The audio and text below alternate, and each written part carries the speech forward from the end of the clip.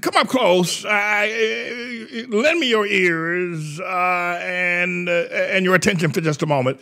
I want to go do a news flash here that both Barack Hussein, the long-legged Mac Daddy Obama, and Joe Biden, my time Biden, and Camelback ain't Black Harris, and Tribulation Trump, they're all satanic. Get this straight. Donald John Trump, who got his name Tribulation Trump, he's no Christian. He's no servant of God. He's being used as the modern day Judas of the tribulation. I mean, for you to support Donald John Trump and to pray for him or to give money to him will be like you supporting Judas. You become a disciple of Judas. Now, I know those of you who are supporters of Trump don't like that. You don't want to hear it, and you're at the brink now or turning me off because you think somehow or another that he's with God. No, he may have walked with God, Jesus, the way Judas walked with him, but he is the trigger of the tribulation, Donald John Trump. And the other thing is that you need to reconcile this with yourself. You need to reconcile this. You need to understand that when I told you that Barack Hussein, the long-legged Mac Daddy Obama, was the son of Satan, you jumped up and down and started talking in tongues. Some of y'all were breakdancing. You know, you're doing the do-si-do. You were so happy to hear that. And you believed it. And you believe it even now. But somehow or another, you think because this man's got orange hair, that he's got spread all over the bald spot. He got more bald spots on his hair than I got on my butt. And he spreads that hair around and then winds it down with hairspray. You think that somehow or another, because he got that gold hair, that he ain't like Obama. And you need to get why. You know better. You're just in a state of delusion. You know better. You know he ain't no better. And you know Biden ain't no better than Obama. You know, and neither all of us are servants of Satan. You know that. You know that. Bill Barr, the acting attorney general, on yesterday issued a statement to the Associated Press that as the attorney general for the nation of America, that he and his FBI and Department of Justice have found no irregularities in the voting that took place on November 3rd on any scale that would have brought a different outcome. In other words, there's no fraud. This is from the mouth of the Attorney General, who says there is no fraud. Now, Christopher Krebs, who was Homeland Security, cybersecurity chief, also said 2 weeks ago that this was the safest election in the history of America, that there was no fraud. Trump fired him for saying that. Yesterday on a talk radio show, Attorney DeGeneva, who used to be a reputable person, Washington attorney, said that because the head of Homeland Security cyber force said that the election was the safest ever, said that this attorney DeGeneva, who now works for Giuliani and Trump, said that this public official ought to be taken out at dawn and shot. It seems to me like he's probably going to end up in jail or losing his law license for having said that. This ain't over with yet. And a Georgia State Secretary of State representative said yesterday in the Georgia State House, and he spoke to Trump and said, you need to stop this.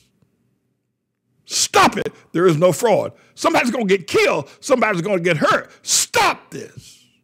The elections in Georgia were fair. We all Republicans, but stop this. Somebody's going to get killed. Somebody's going to. And then he said to the sycophants that are supporting Trump, that are aiding him, he said, y'all are just as guilty by not speaking out against this man tearing down our democratic system and tearing down the integrity of the vote in America. This is a Republican talking to Trump from a microphone in the state capital of Georgia yesterday. And they're all right. They're all devils. They're all devils. My concern is this, is that I played a segment the other day where Joe Biden was out there talking about the Psalms. I think he was talking about Psalms 83, and they called it Palms. And with the help of God, heal. And if we do, and I'm sure we can proclaim the psalmist, with the psalmist who wrote these following words. Like this. I don't know if that's some kind of new Catholic way of speaking. I think what he was trying to say was Psalms. But he's so biblically ignorant, even a first-year-old, one-year-old Naomi Hamlin here in the church would know is Psalms, not Palms. That's what he said, Palms. But you remember, going back 4 years ago, Tribulation Trump down at Liberty University trying to talk about 2 Corinthians, called it 2 Corinthians. You know that boy ain't been to the church because everybody knows it's 2 Corinthians, 2 Timothy, 2 Thessalonians. Everybody knows it's second is not 2. Everybody knows that boy ain't been to church. And everybody laughed. And then Trump goes over to during the Black Lives riot and massacres that they were doing out in Washington, goes over to the St. John's Church and holds the Bible upside down. They're all devils. Let me say something to you that, you know, many of you believed in me when I talked about Obama. There's nothing different about me now. I'm still the Lord's servant. There is no way. Have you ever seen anywhere in the Bible where a prophet goes from speaking God's word clearly to the masses, and all of a sudden turns around and speaks against God? You've never seen that. Not even Balaam, or Balak in the book of Numbers.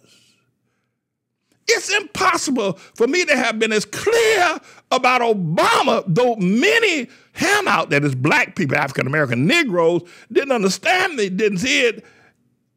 They just didn't know what I was talking about. But you understood me. You knew, many of you. I was right about Obama. You also saw Obama never opened his mouth in any regard that looked like he was going to do anything for black people. He never said anything at all. You don't have to be no prophet, no messenger of God. You could be a local drunk on Mad Dog 2020 or Orange Rock wine and know that Obama in his whole campaign never indicated at one time that he had any affection for anybody black, African American, or Negro. That wasn't the reason why he was running for president. He was pimping the people. He was pimping those people to get there, but he didn't even make any promises that he lied about. He wouldn't even lie to them. You saw that. I saw it. You saw me see it. Why do you think I'm that somehow or another? Yeah, Trump is different. Is it because I endorsed Trump? You said, well, you got hoodwinked. No, I endorsed him because Trump was a birther. At least I thought he was when I discovered he wasn't. I endorsed my own statements regarding Obama because I wanted Trump to go and be a mouthpiece on behalf on like other people want Trump to represent them as far as the market is concerned or taxes or whatever. I wanted him to represent me on this Obama thing because I gave my life to that. Lost congregation. I spent the last 12 years hated by all of Africa and all black people. And if I go find somebody who can get that high up and a megaphone that big that's going to point out that Obama was indeed a fraud, and I'm going to support that. When I found out he wasn't going to support it, I dropped him like a hot potato. That's all there is to that. That's all there is to that. He lied. He lied to me. He lied to you. This is a bit of a news blog we do looking at spiritual wickedness in high places for the most part, making some observations about it and giving people a biblical foundation to the way of interpreting rather than have Sean Hannity or Laura Ingraham or or Janine Pirro or Anderson Cooper or Rachel Maddow or Don Lemon, Rush Limbaugh interpret what's going on in the world. You come to me and I'll tell you based on what the Word of God says. They'll just give you their worldly, sinful view. But the Manning Report will tell you what God has said, whether to say yea or nay, whether to go or to stay. You'll be led by the word of Almighty God. Come to the Manning Report on a daily basis to interpret the spiritual wickedness in high places, because there's plenty of it that's going on. And so I'm the Lord's servant, James David Righteous Rebel Manning, and I'm here to serve you with news and information.